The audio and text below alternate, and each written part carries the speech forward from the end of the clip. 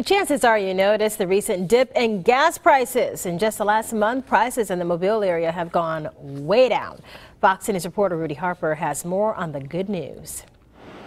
Exactly, and it's really good news for those filling their tanks today. Here at Pride, gas is $2.69 a gallon. Employees inside tell me they want to give the people around here a break, and that's why they're the cheapest in the neighborhood. They also tell me that it doesn't hurt business, and they've been busy day in and day out.